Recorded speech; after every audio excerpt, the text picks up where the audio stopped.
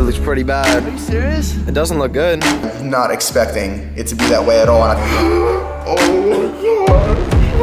I'm about to sign into the official Gymshark. The official Gymshark.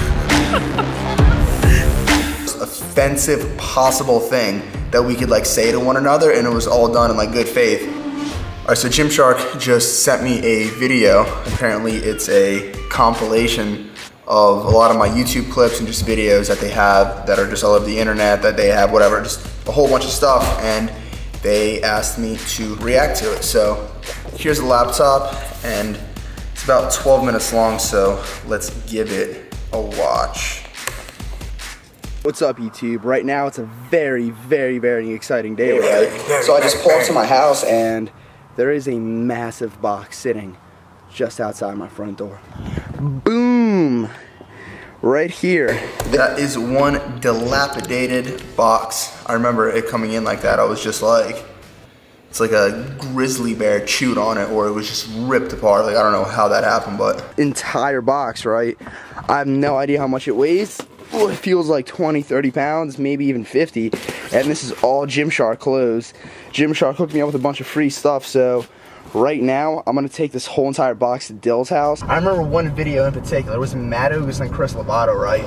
Still remember that video. They were just like, oh, don't you wish you were sponsored? And they just have so much Gymshark stuff just everywhere, right? And it was just like so cool. I just wanted to have that so bad. Now coming home and just like seeing that whole entire box, in a way, it's kind of like a mini dream come true. It's really cool, dude. I'm so excited.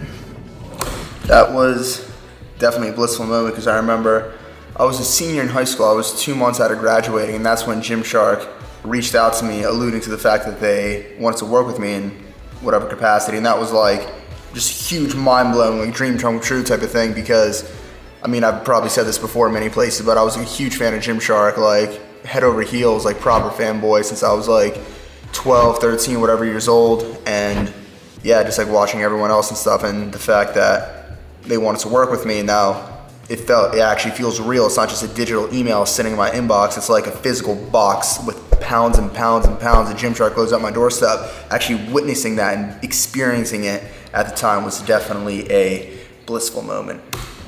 Christmas morning. I haven't felt like this in so long. Oh shit. No, just like look how dense it all is. There's just look at all this nice shit. Look at all this Poor little kid, dude. That's shit. That's a new wardrobe. Like, did you feel? It doesn't have this many shirts. Holy shit! Oh, this is new stuff too. Yeah. Fucking the new shit. The seamless, the lunar shit all just came out. That's all new. Shit. What's not new, is it? I mean, Matt was just talking about it the other day. He just he just got a care package the other day. We got one too, dude. Shit. Yes. There should be right about like 120 something. It's a little butter knife. No way. Oh shit! Holy shit! Yo, oh my god. Oh, here the lunar. This is the lunar shit. Yeah. Steve Cal looks like he's 12 there. That's funny. I'm trying these on. Everything's all packaged, all Yep. fancy and shit. Wow. Front left and back right. Fuck. Yeah. Damn, those are nice. What are your arm measurements and how tall are you? I am 6'2.5", and my arms are a little over 15 cold and 16 with a pump. I must have stopped growing at whatever age I was there, because I think that's the same height that I am now. Guys, here it is. I'm about to sign into the official Gymshark. The official Gymshark. Snapchat. That was a cool moment. I felt very powerful. Oh, Nikki Blackadder, Steve Cook, Tony Doe. Oh my god.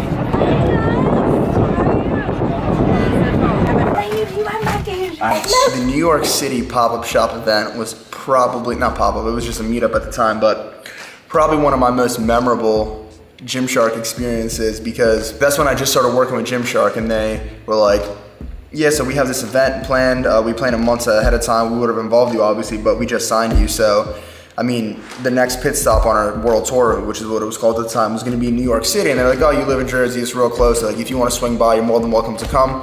And obviously I'm like, absolutely, let's go, let's do that. So me and my friend Quinn at the time, we drove up to New York City, honestly not really knowing what to expect. I don't know if we had any expectations, but if we were asked before going what our expectations would have been, I guess I would say something along the lines of, I don't know, like a, you know, corporate, professional, like in terms of how, you know, the Gymshark employees and staff were gonna be. So, I don't know. We didn't really have much expectations, but if I had to say, it would be, you know, professional-esque. And then I was not rudely is not the right word, I was just aggressively enlightened with the fact that it was not anything I could have ever possibly imagined, in the sense of, like, it was just a young group of people that were just as abrasively, unapologetically humorous and vulgar in the best possible way. And it just felt so authentic and real. And it was just an amazing time. Like, I was not expecting it to be that way at all. And I think that's one of the reasons I really like, you know, like working with Gymshark, because it was just, felt so real, it was so authentic. It's like British humor is very, you know, attacking. I guess it's different than like American humor. Like British people are very abrasive, I guess is the word. So it was just, you know, what is the most offensive possible thing that we could like say to one another, and it was all done in like good faith, and it was playful, and it was just hilarious. That whole trip was just, that was great. No, you have it. You always have it. You always have it. And it was mainly so great because of Noel Mack, the arbiter of the comedic playfulness. That's the right word, arbiter, I don't even know, but it sounds how it's supposed to, right? From a Gymshark perspective, first time I meet these lads. Honestly say, they're both very interesting, very honest. What is the Wi-Fi password at your house? See that, you just know? Only a geek would know that. Hey, will you pass the water? Will you pass the water? No. That's so funny. Like, yeah, me and Noel, we just hit it off there. It was great. So I'm here in the office again, like probably like day 3 or 4, editing this video, and we have a surprise that just came in the mail. So in the UK, you can't exactly get a boosted board because You have to wait 8 months. you have to wait 8 to 9 years to get one, right? So That was some Walmart boost board action. let me know when you're gonna break. Bringing David home. Oh shit! This is a real booster board. Guys, it's the funnest thing you can do. It's pretty fun until you fall like that. I just ate so much. I don't eat. Wait, how does it look? It looks pretty bad. Are you serious? It doesn't look good. Fuck. Alright, you gotta take a picture of it so I can see in a second. But no, I was going right, I was ripping it, and then I wasn't paying attention. And then I got my board in the grass. And These are factual statements. it was This is like, what oh shit, I'm in happened. the grass. Then I got on the sidewalk. Then like, oh shit, this is a booster board. It's not an armor skateboard. Some shit happened. I fell and I ate so much shit. Look at this, right? Everything seems completely fine, right? But if we pull this down, we literally have a bullet hole. And just look at this. What's even more fucked up is my Calvins have been shot. They've been shot. Yeah, we gotta go to the CK outlet. But you know what's hilarious though? Just look. See how like the Gymshark pants are just literally. Do you see like? Would you see a scratch? No, they're good. Do you even see a scratch? It's not even. That's back when Gymshark used to make their clothes out of titanium nanocoating. Phantom 3 standard drone. First drone I ever got, Phantom 3 standard. You need Phantom 4 drone. David has wonky drone controls. David inverts his drone. Here we go, he's losing them. I fly on stick mode 1. Aircraft just disconnected. You're the second most fearless drone flight I've ever seen. doesn't Like, you give just a don't give a shit. You just go until it Just wait for it disconnects. to come back. What do you think of David's drone abilities, Ben? Ben looks so young. Yeah, he'll just fly as far away from himself as he possibly can, and Then then it just click hit the disconnects. home button, and then it just records on its way back. What advice would you give to a young, upcoming drone pilot? You gotta be ready to lose them. Anyone could take a drone, fly 300 meters in the air, and just film your landscape in your mom's house and all that stuff. You gotta get very close to the ground, close to objects, around objects. David's drone is no longer with us. The drone is now in about 9 different pieces. Are we here? Is this it? Is it right here? Why aren't we going in? Okay. Okay. This place is huge. That was the first ever pop-up shop, I think, right? The London pop-up. That's when they had the Onyx. I have travelled a lot of this world, David, but what you were going to see down there. Oh my god. Oh, the red camera, yes. 5mm, 1835 millimeter. 1.18 sigma. It's like you can't speak English and you're trying to like say it, but you fully understand it in a different language. 1835 millimeter. Okay, no, let me say. This is dyslexia. 18235 millimeter f 1.8 sigma art lens. Such a camera snob. Still am. Wow, that is clean. Damn, that's crazy. Like the whole plaque, just in general, is like so much more high quality. Like.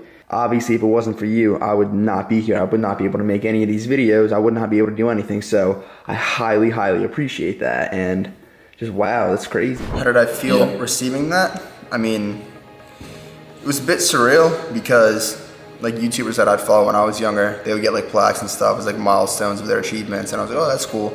And obviously never in a million years, like when I was younger, did I think I was going to be doing a YouTube channel or anything like that. So doing that and then also, you know, getting the milestone accolades of like the plaques and stuff was very like surreal, and like I said there, that would not be possible if it wasn't because of you guys that are watching me. So we did it together and couldn't have done it without you, so thank you for that.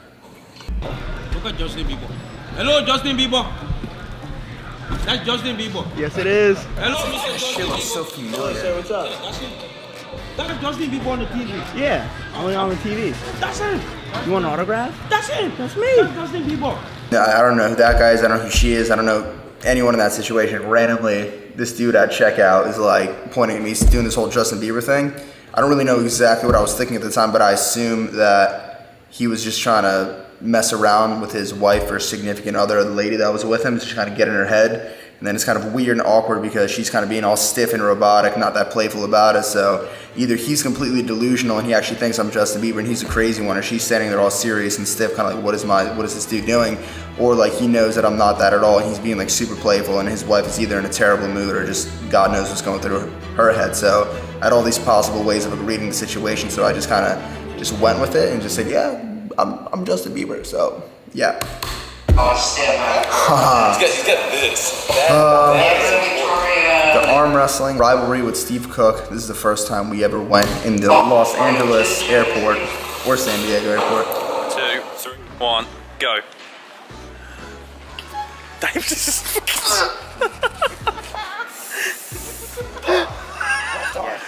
We're going left. Look in my eyes before this match starts. You are done, Steve. I was confident here. You know, my left arm's a strong one. I thought I was going to do it. 3, go. Look at that. He's so fucking strong. Yeah, he was very strong. And at that time, I could definitely not beat him. But hey, I set it as a goal and strove for it.